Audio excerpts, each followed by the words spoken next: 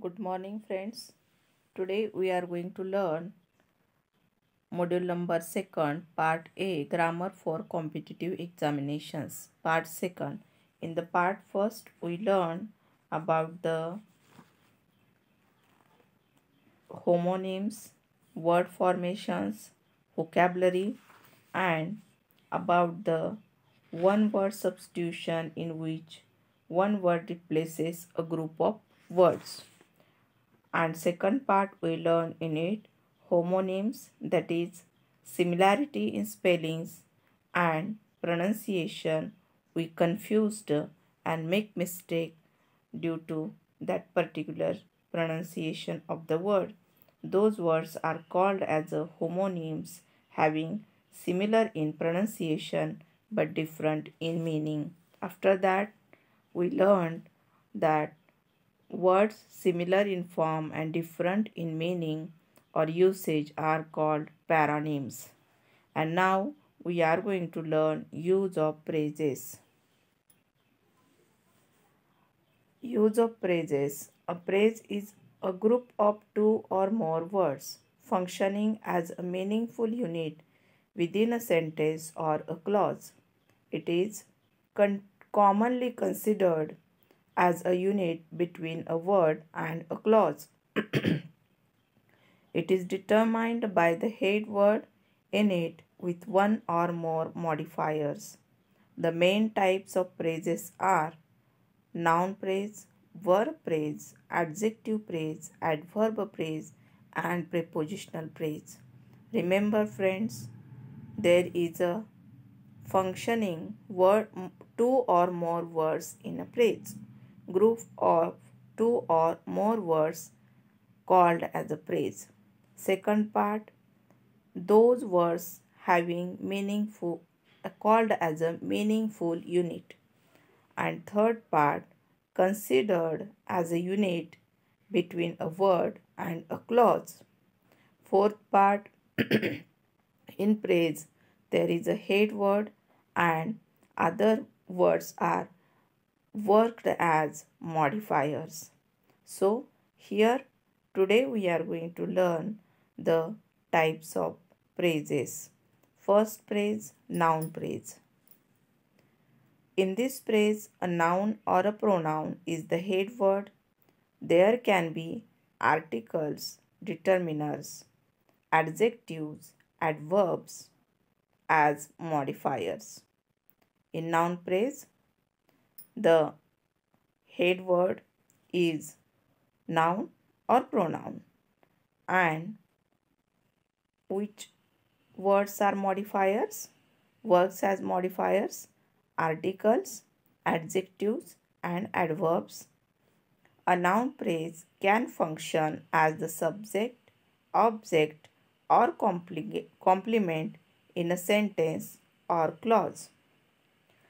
What is the structure of noun phrase? See, girl. The word girl is a noun, noun. A girl. A in the phrase is a determiner and girl is a noun. A beautiful girl. First, a is determiner, beautiful is adjective, and girl is noun. A very beautiful girl.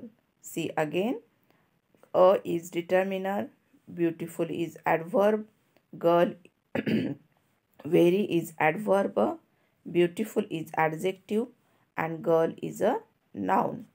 Function, a girl is an asset in the family. In a family.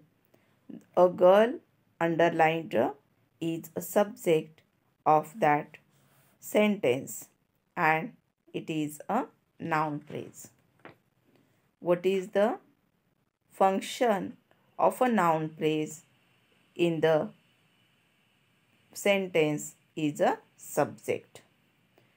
Next example, prepositional phrase. That is, prepositional phrases. A prepositional phrase, a phrase that comprises of a preposition and a noun or pronoun as head, is called a prepositional phrase. It can also be formed as preposition plus noun phrase. Prepositional phrases function as adverbials in clauses. For example, Ramesh is going to the garden. It is an adverbial phrase. Why? Because it indicates the place. That is to. To is a preposition and the garden is a noun phrase. P plus NP. Seema always sings in a melodious voice. Again, adverbial. How it is adverbial? That is, in is a preposition and a melodious voice. Melodious is a adverb, adjective. So, adverb or adjective. So, it is called as a adverbial. Prepositional phrases are always, most of the time, functions as a adverbial in clauses. Next part or next type, verb phrase. A verb phrase is a phrase composed of at least one verb and supported by auxiliary or modal verbs. It functions as a predicator. So, each and every time we can see that what is the function of that phrase is indicated in this module, and you must remember what is the structure of the verb phrase, and next part what is the function of that verb phrase. Any phrase, not only the verb phrase. He plays chess. It is a plain example. Plays is a main verb. Next, he was playing chess. Auxiliary plus main verb. Auxiliary is was. He will have played chess. Auxiliary plus auxiliary will have plus main verb played. Function. What is the function? Salim has drawn a picture. Salim is a subject. Has drawn predicator and plus a picture is the object. So, in this way, we can understand what is the function of verb phrase. It is a predicator for subject and object. Next part, phrasal verb. That is, a phrasal verb is a combination of a verb and one or two particles. The particles can be either prepositions or adverbs or both. It creates a different meaning other than its original meaning. So, how it is a combination of verb and one or two particles. For example, bring up. It is a bring is a verb, up is a preposition. Give up. Examples, look after, break into, step down.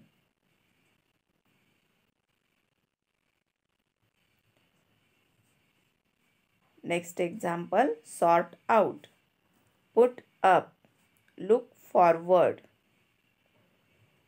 look down, look forward to, look down upon, set off, call off, etc. See, those are called as a phrasal verb. So, remember it, those are the example are of phrasal verb. Make a list of those phrasal verbs, then only you can understand what is the meaning of phrasal verb and how it is used and creates a different meaning.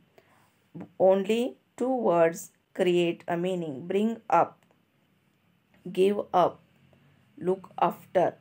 Those are called phrasal verbs. There are two types of phrasal verbs, that is transitive and intransitive phrasal verbs. and second one separable and non-separable phrasal verbs. First example, a transitive phrasal verb requires an object. Otherwise, it does not make complete sense. For example, they will sort out the problem. Next, and he threw away the ball. She looked after her child. Those are examples of transitive phrasal verbs. Next, an intransitive phrasal verb does not require an object in the sentence to complete the meaning. Remember how transitive phrasal verb requires an object. You can't say they will sort out. It doesn't have any meaning. But you have to say they will sort out the problem. And intransitive phrasal verb, there is not requirement of object in the sentence to complete the meaning. For example, the dog ran away. There is no need to tell where the dog ran away. Next example, she was brought up with care. Who care for her and how her care is taken is not given here. The sufficient example is she was brought up with care. So, how it is a intransitive phrasal verb. Another type of phrasal verb is the verb whose verbs and preposition can be separated to be used in different place. In sentence, they can also be used in the joined form. For example, please turn on the light or please turn the light on. Next example, they picked up their member from college. They picked their member up from college. So, in this example, it can be separated. Next, a non-separatable phrasal verb is the verb whose verbs and preposition cannot be separated to be used in different places in sentence. They are used together. For example, the manager looked into the matter. You can't say the manager looked the matter into. You have to use the manager looked into the matter. He is trying to give up bad habits. So, if we separate it, it will change the meaning. That's why we have to say he is trying to give up bad habits. You can't say he is trying to give bad habits up. It will change the meaning. Instead of it, in non-separable phrasal verb, you have to use he is trying to give up bad habits. Next example of praise is adjective praise. A praise that acts as an adjective in a sentence is called an adjective praise. It also modifies a noun or a pronoun. It includes adjectives and modifiers. Example, the rose in the garden was very beautiful. The car she gave him was very luxurious.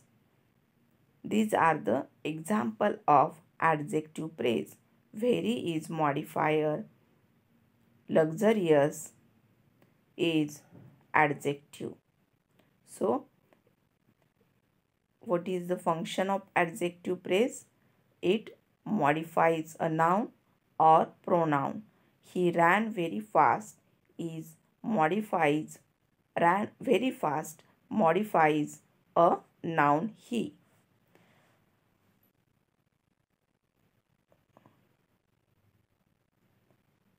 or the rose in the garden was very beautiful. Here it modifies a noun, the rose. Next example, adverb praise or adverbial praise. That is, a praise which acts as an adverb in a sentence is called an adverb praise. It modifies a verb or other adverbs in the sentence. Remember, adjective modifies a noun or pronoun rather and adverb modifies a verb or other adverbs in the sentence. He ran very fast. It modifies ran. Ran is used for fast and very is adverb. He ran very fast in the race. Next example, she worked rather miraculously. There are different types of adverb phrases. They denote time, place, direction, manner, frequency with the help of prepositions. They are as follows. See the examples of adverb praise. Adverbial praise of time. For example, in the evening, at night, on Monday, during my childhood, for some time. It suggests time. Since long time, for an hour, by the time, etc. Those are the examples which indicate the time. That's why it is called as adverbial praise of time. Next example, next type, adverbial praise of place.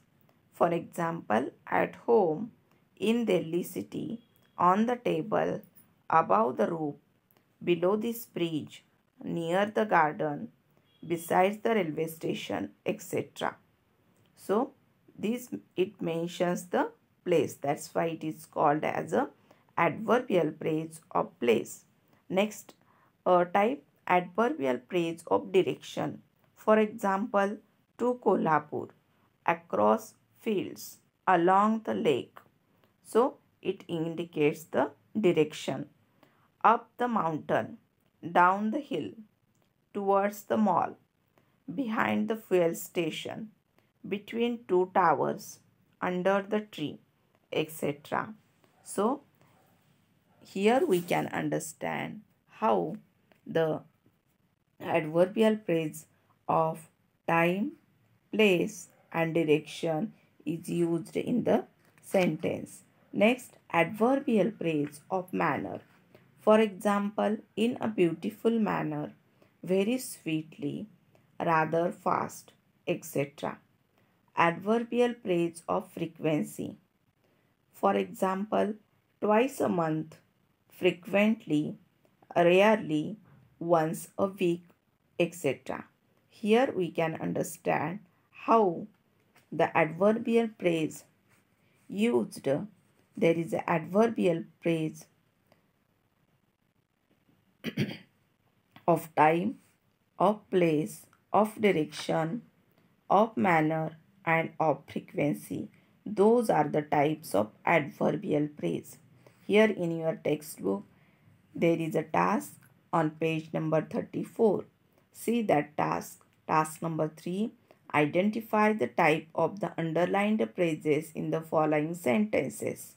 So, in this way, you can understand the use of phrases in the sentences. Here is one example. First example on page number 34. The boy in the shop is my friend. In the shop is underlined. It means what is the type of phrase? In the shop, in is a preposition. The shop is a noun. So it is a prepositional phrase. Try to solve another examples. Next examples from your textbook. In the next lecture, we will learn about use of tenses. Thank you.